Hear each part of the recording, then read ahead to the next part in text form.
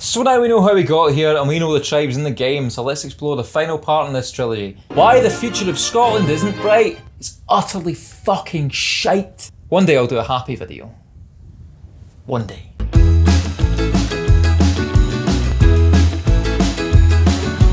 Scotland's set for its long-awaited sequel to Freedom! But it's looking more like Independence Day Resurgence rather than T2. That's a tightly packed package of irony right there. It's multi-layered. Be honest, kids, does it feel to anyone like we're actually heading for a second independence referendum?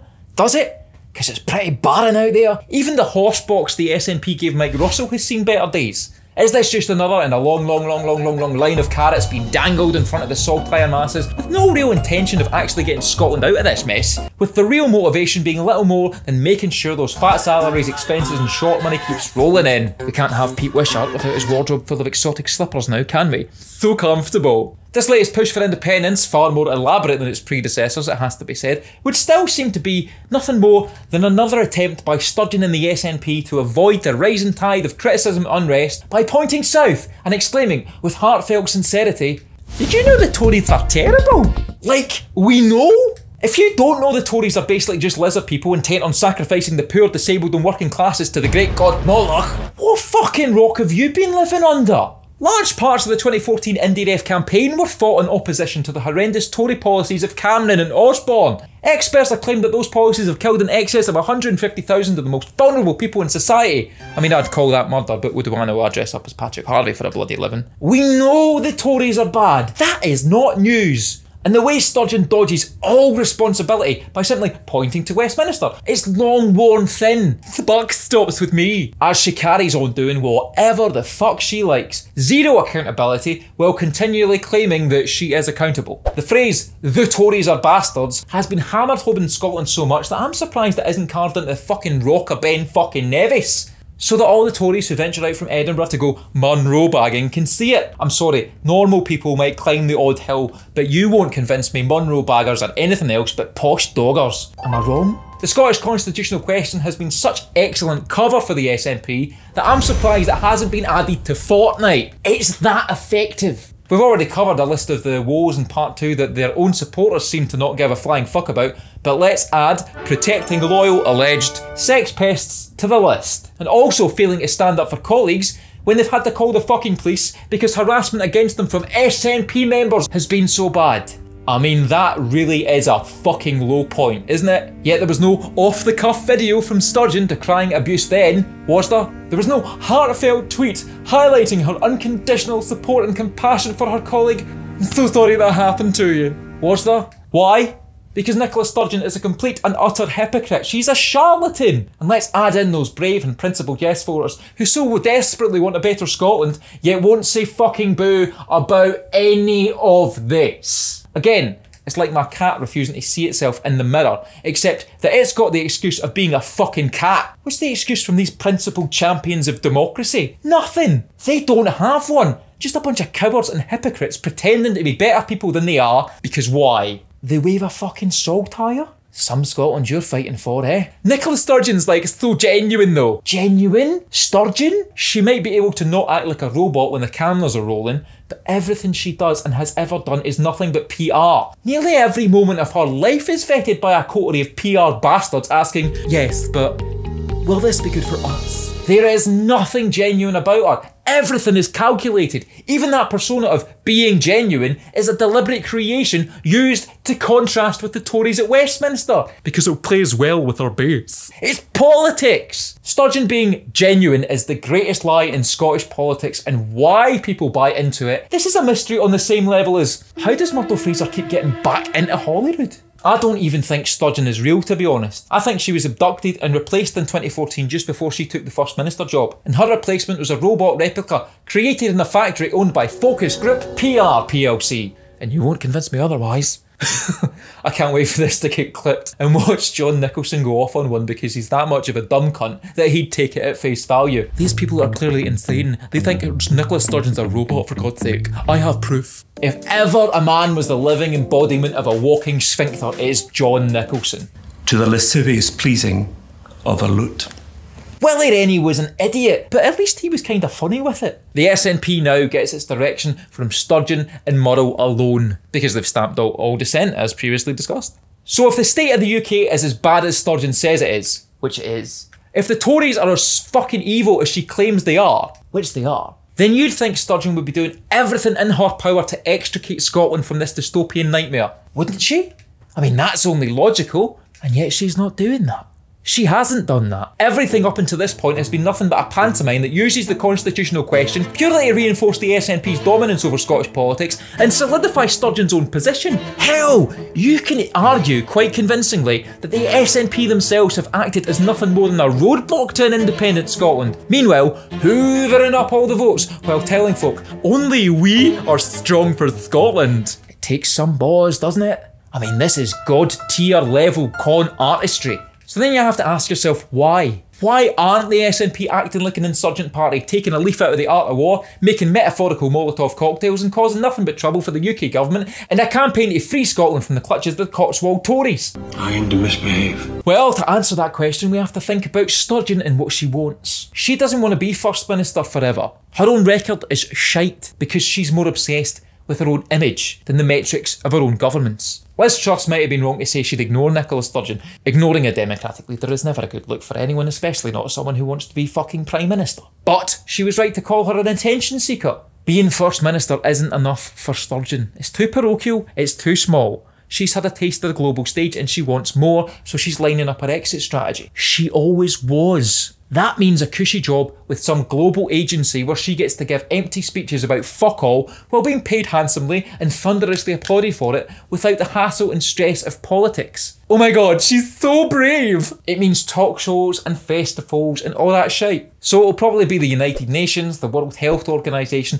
or something of that magnitude where she gets to travel the globe and feel important rather than be constrained by the limitations of Scotland. A land going nowhere. But that land going nowhere is purely because she's eyeing up her life after politics. Isn't this a paradox? And to ensure she gets that comfortable job, Sturgeon has to appease her prospective new employers. It's the curse of the revolving door syndrome that haunts politics the world over. So Sturgeon can't act in any radical way to actually get Scotland free of the Union. That's why she abandons principles and policies whenever they come into conflict with responsible and reasonable capital powers of big business, big energy, and the European Union. She has to be seen to be one of them, controllable, malleable, one of the team. Me too. And she can't do that by acting like the radical politician she pretends that she is. The entire demise of the democratic tendencies of the SNP, the false starts, the python-like grip that Sturgeon and Murrell have on the party, the refusal to move towards independence because the conflict of the status quo provides all the political power Sturgeon needs. All of it is nothing more than Sturgeon's way of making sure she's looked after when she fucks off. She's destroyed an entire political movement just so some suit in Brussels thinks that she's sensible. The entire country held hostage to one woman's vanity, a woman who then has the cheek to act like she's simply one of the people and above it all. The fucking audacity of all this is mind-boggling. It really is. And yet many yes voters and SNP voters still won't see anything wrong with it. So blinded are they by the fact they've taken yes and SNP and stamped it into their fucking DNA. And what's the response to all of this from everybody else? Well, Scottish Labour can't offer fucking anything because, amongst their many failings, they still haven't gotten over their evisceration in 2015. And in many ways, they still don't even understand why that even happened. And so all they can offer is, no to IndyRef 2! Even though they're aware enough to know that that isn't happening. Hey, but it gives them something to talk about because, they got nothing else. The Scottish Tories, I mean, Douglas Ross is a laugh because he's a complete and utter FUD, but they're the Scottish branch of the bastards that are turning the UK into a state where Mad Max would be a fucking improvement. So again, all they've got left to offer is, no to IndyRef 2! That they know isn't happening. Hey, but it gives them something to talk about while they're not murdering disabled people. We have a compliant populace that, far from being the most politically engaged populace in the world, that line courtesy of a raft of Scottish exceptionalists, it's full of people who are quite happy to switch voting Labour for voting SNP and give it not much more thought than that. Keep your nose out of trouble and no trouble will come to you. Also probably worth noting the section of usual Tory voters who now vote SNP to assuage their guilt at being Tory bastards, but who vote SNP safe in the knowledge that Sturgeon isn't doing anything to properly disrupt the status quo. But the country is pretending that Indie Ref 2 is happening. It's like we're living in some weirdo fantasy land where everything you see isn't real. It's like that film They Live. Excuse me. So we've got a few more years of unicorn shaggers and yes voters decrying anyone who dares ask questions as traitors and yun plants. We'll have SNP loyalists holding aloft anything vaguely positive about Scotland with the same reverence as Moses returning from Mount Sinai with the 10 Commandments. Scotland, we simply love immigrants more than the English, as we keep a load of Ukrainian refugees on a container ship off the coast because the SNP don't want to actually do anything to solve the fucking housing crisis. We have Ross Cohun and the SNP comms team spunking out insufferable smug video after insufferable smug video about the fantasy middle class Scotland they all pretend that we inhabit. Go and get your jacket, it's time. And then we've got a few years of unionists screaming the dumbest fucking arguments in the world that have been debunked to hell and back in response to a referendum that isn't happening. Why? Because they themselves have fuck all to offer Scotland except throwing a tantrum because they think their favourite urine-soaked Union Jack blankie is going to be taken away from them. Once a generation, Alex Hamilton, once a generation. And we have Sturgeon's own Praetorian Guard attempting to gain control of whatever pretend campaign eventually does get launched so that they can stage manage the full thing and pretend that Sturgeon is fantastic and anybody who asks so much as a question about any of this deserves to be thrown in the fucking jail where they belong. A progressive and tolerant Scotland. And meanwhile, we have Scotland's radical artists and creatives who won't say a fucking word in case it impacts their funding or risks Sturgeon not retweeting their book. I mean, we all know who we're talking about, don't we? Might as well call them Casper for how utterly fucking transparent these people are. And the SNP will continue to tighten its control of Scottish culture via the likes of Creative Scotland, ensuring that only the most tepid and Scottish exceptionalist bullshit gets funded and produced by already wealthy middle-class bastards pretending that they're working class. Creative Scotland funneling public money into the hands of the Scottish establishment under the guise of art. It's just a gentrified fucking mafia at this point, isn't it? I mean, Tony Soprano would be fucking impressed by these cunts. Oh, the language on you. The Scottish media will continue to shit itself with almost clockwork regularity while pretending that it's filled with serious and professional journalists instead of just a bunch of pathetic stenographers for Etonian wankers. I mean, what would Scotland do without the insight and intelligence of Neil Mackay or BBC Scotland's The Nine? Worth pointing out as well that while the mainstream media might be overly hostile to the SNP as a whole and independence as a concept, there sure is a tight-knit circle who are very chummy with Nicola Sturgeon. Why could that possibly be? Because she's not a threat to the status quo. Good, see, we're learning here. And then there's the Scottish alternative media. That tide of radicals upset at the bias of the mainstream media in 2014. They were going to do things differently and hold power to account. Most of them now nothing more than Sturgeon fan sites who are so shit scared of Sturgeon's Praetorian Guard that they need to apologise whenever they post something even vaguely interesting.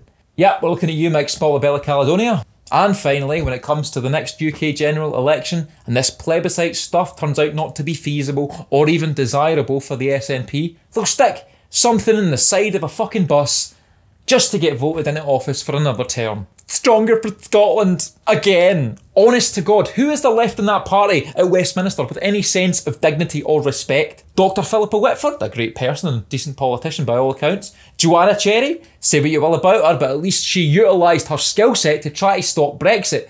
All while Sturgeon just got lots of photos beside her Stop Brexit bus and then seemingly forgot about it after the votes came in. And that's it. Oh, Mary Black might stand up in Parliament and call the Tories fascists from time to time. It might do the rounds on Twitter. She does seem to be a favourite of the old Joe politics. But other than that, what happens? Fuck all. Fuck all. And of course, she still gets paid handsomely for doing it. I'll call the Tories fascists for free. Hell, put me in Parliament. I'll do it for half the price and a quarter of the expenses. I mean, that's a fucking bargain.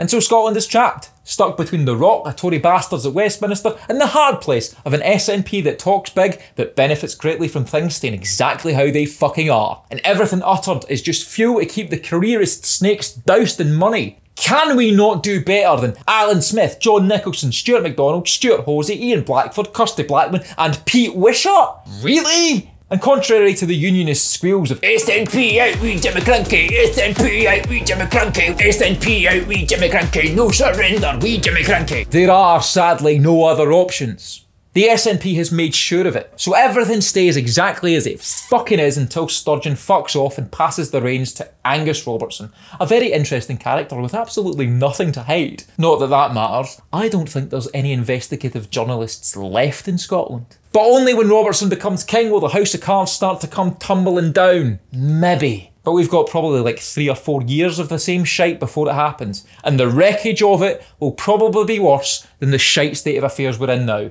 As if that was possible. In the meantime, you better spread your cheeks and get to Costco to buy lube in bulk. Welcome to Costco. I love you. Because we're going to get rammed repeatedly by the double-headed dildo of Holyrood and Westminster. Scotland. It's a nation whose mere existence contributes significantly to the mental health crisis. I promise I'll make a happier video at some point, like how many potatoes in Scotland actually do look like Patrick Harvey. But that's it. That's where we've been, who we are, and where we're not going. Now like and subscribe to at least give me some positives of this entire fucking clusterfuck.